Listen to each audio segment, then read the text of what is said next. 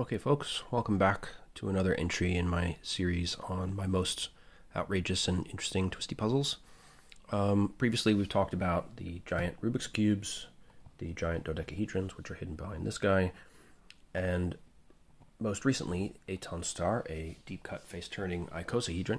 I'm keeping Aton Star out for a moment because in order to understand our next puzzle, which is the Tuttminx, it's helpful to look at the icosahedron for a moment. So, the icosahedron obviously has 20 sides. However, let's imagine that we took this shape, which has 12 corners, right? And we took a knife and we lopped off each of the 12 corners and flattened it out. So essentially we've created another face on each of those corners, right? Now, because if you look at each corner on an icosahedron, each corner is bordering 5 sides. So when I chop it off or truncate it, I end up with an additional face that is 5-sided, a pentagon. And so on top of the 20 faces that were already there, I would then have 12 new faces, which would all be pentagonal, giving me 32 faces, 12 pentagons, 20 hexagons, right? And that's exactly what the Tuttminx is. It's a truncated icosahedron, as you can see here. And we have 12 pentagonal faces, which correspond to those truncated corners of the icosahedron, and then we have 20 hexagons, which are now the kind of reshaped leftover faces from the icosahedron. And this aspect is key to the uniqueness of the Tuttminx. So unlike all the puzzles you've seen so far in this series, this puzzle has 2 distinct types of faces with different rules for how they turn. Okay, so on the pentagonal faces, here's a nice yellow one here. These faces can be turned to any of the 5 possible stops where further turns are possible, and then I can do subsequent moves quite easily, right? So there's no real restrictions on the movement of the pentagons. But if I grab this orange hexagon here, and I just move it 1 step out of its 6 possible stops, none of the subsequent turns will work. And that's a side effect of the geometry of this puzzle and the mechanism that they use to make it. So if you look closely, when I move that face 1 stop, while it kind of looks like the puzzle should turn, actually the pieces are not fully matched up. There's a little bit of overhang here on the edge. The pentagon, the hexagon edge that connects to this area here is not fully matched up with this pentagon edge. So if I were able to turn this and break this edge off the hexagon and start shuffling it around, that would lead to the puzzle eventually getting sort of distorted shape-wise as wrongly shaped pieces are in wrong positions, and eventually the puzzle would completely stop working. It would seize up. So on the Tuttminx, you have to always bear in mind that the pentagons can move however you like, no problems there, but that the hexagons have to move in 2 steps at a time, right? So before I moved it 1 step, and that's a no-go. The puzzle tells me no.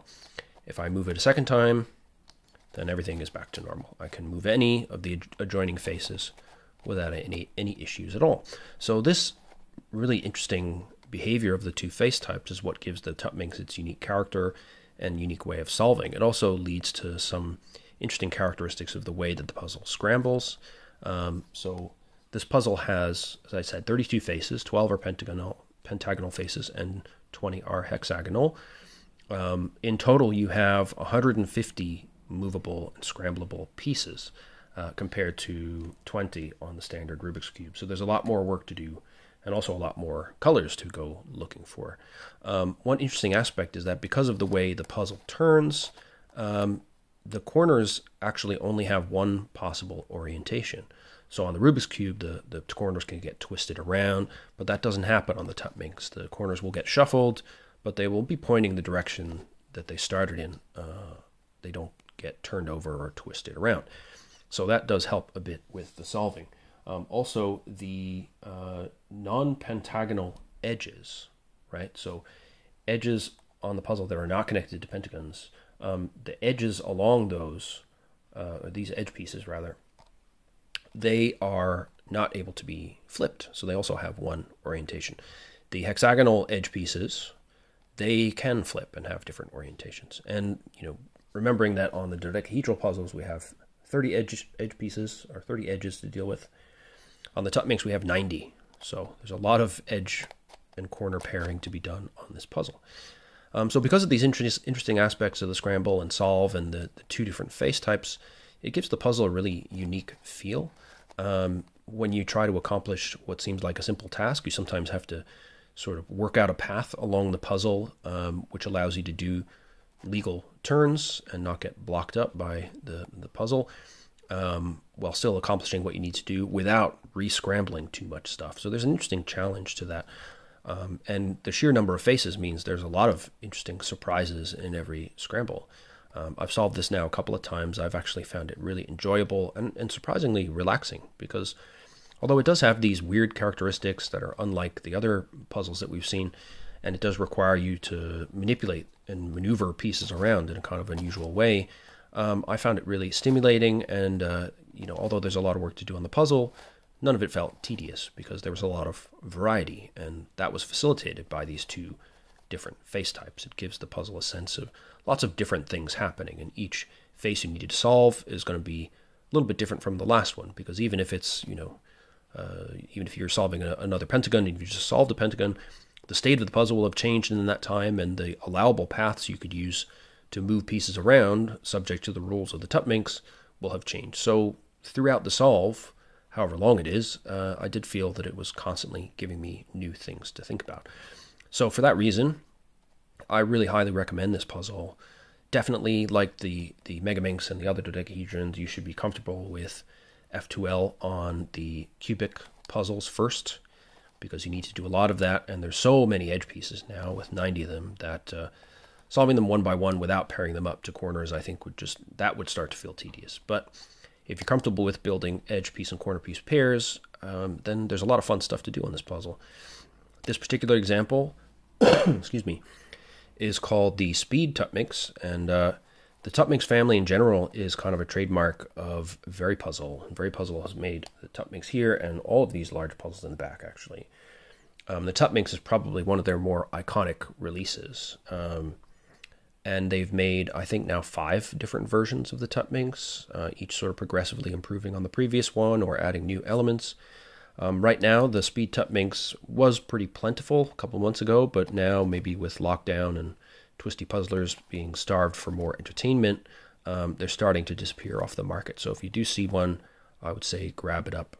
The main distinguishing point of the Speed Tuttminx is, first of all, the faces have this concave aspect, which helps with gripping the faces, because the puzzle has so many faces, it's almost like a ball. So having the corners sticking out like this helps with grip and so forth, and it's also nice to hold. It feels very stable in your hand. The other aspect is the mechanism actually blocks you from making illegal turns. On the very first version of the Tuttminx, I would be able to do things like move a hexagon one step, and the puzzle would actually allow me to make a subsequent illegal move. And that means that if you weren't paying attention on your own, then you might end up with the puzzle getting really locked up and into a bad state, and you'd have to disassemble it in order to fix it.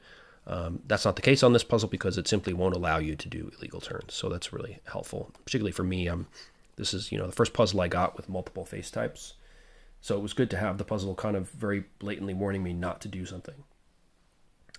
They give you also another visual cue in that on the Speed Tuttminx, the stickers they send with the puzzle, all the pentagonal faces have these carbon fiber textured stickers, which again gives you a visual reminder of which face type you're dealing with at any given time.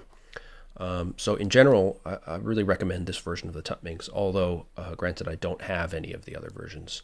The current one, I think the only one that's available from Veripuzzle directly, is the Void Tuttminx.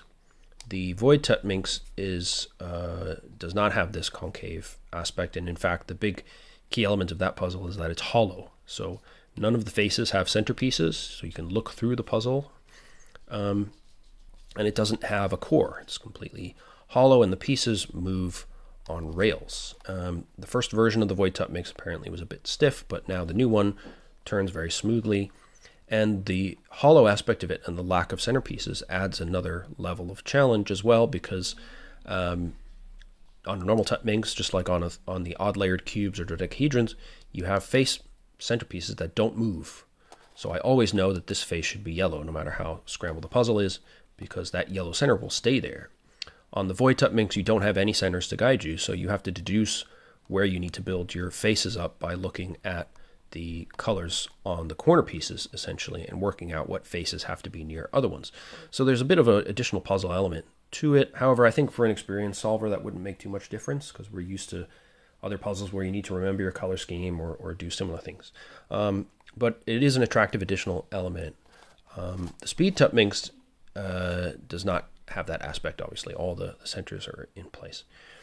So in any case, if you find a Tuttminx, I would grab it. It's a very unique puzzle. It's great fun to solve.